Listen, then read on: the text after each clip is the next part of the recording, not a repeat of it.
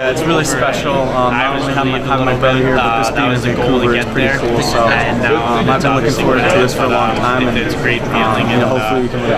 Kind of hard to describe. Have you escaped the flu bug? Are you 100%? Going to be the biggest yeah. You guys like to focus on yourself. Feeling good. You and Jack finally got a little bit of time to work on the power play together tonight. I guess that's the first time since the official tournament has started. Yeah, it was fun. We almost scored on that play, so it's always fun playing with him. Did you have a good opportunity to watch his assist on the power play goal? Yeah, I did. I mean, I thought he played really good today, and that's just him making plays.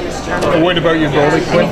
He was great today. I think the start of the third period, he made like 4 or 5 really big saves, and over the course of the tournament, we got a lot of confidence in him right now. Did that kind of calm you guys down a bit? I don't think it calmed us down. I think if anything, it ramped us up. We're like, oh my god, we almost scored like 8 times there. So I don't think anyone was feeling calm on the bench. We just knew we had to push back. You had to play at the end.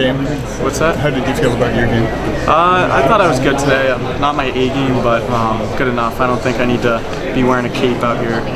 You know, whatever it takes to win a gold medal, and so that's what my mindset is. You had to play at the end of the second period too, where you were in behind Caden helping out a little bit on a puck that was kind of sneaking past. Yeah, that was pretty scary too. So I think that just shows like the bounces and how it can change the course of the game.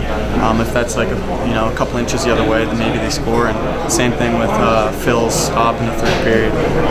So it's really good. Hey Quinn, Tyler was telling me he's had some experiences where the fans have recognized him. They've given lots of high fives, and the Vancouver fans. Have you had any experiences like that? Yeah, I think not only Vancouver fans, but the support throughout the whole tournament in BC has been tremendous, and it's been really fun being here.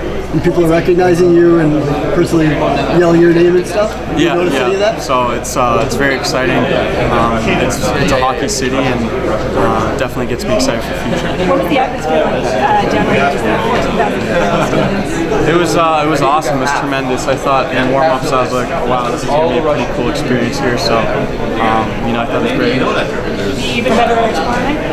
I would assume so, but it was really good tonight too. So I don't know if we can get that much better, but we'll see. How do you kind of calm down and reset for the gold medal?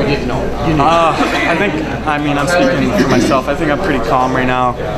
We'll go back, watch some movies, and then I think we'll ramp it up tomorrow. We should be pretty excited. This was our goal 3 weeks ago, to be able to have a chance to play in the gold medal game and win it. So we're right there.